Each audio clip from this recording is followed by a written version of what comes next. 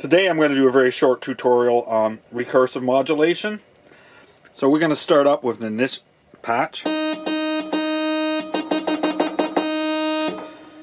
And there we have just the standard knit patch. We're going to go to the filter. I'm going to set the attack to 48, decay to 127, release to 64.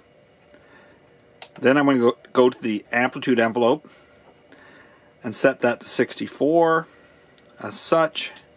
Well, you're basically having a knit patch because I haven't set the filter.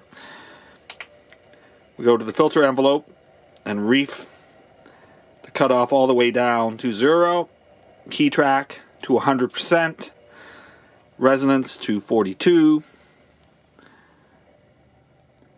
and our set the envelope amount to about 52. Now you can hear the attack is linear, it's very quick, and the release would take forever because it's set to 127. Now I go to the mod matrix.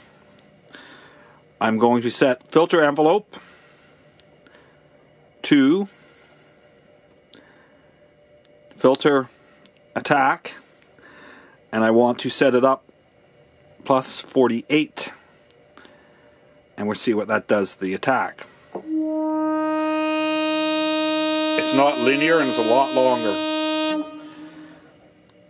I'll go to modulation 2 and take the filter envelope and set it to filter decay minus 48.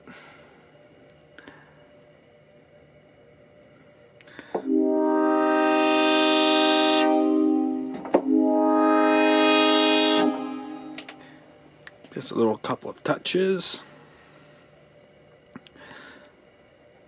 Set tube to about 18. FM modulation to an unused oscillator.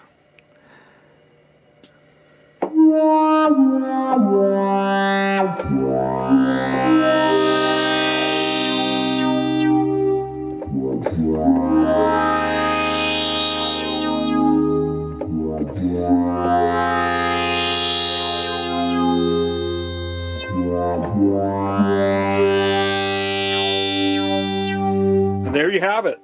Recursive modulation, made simple.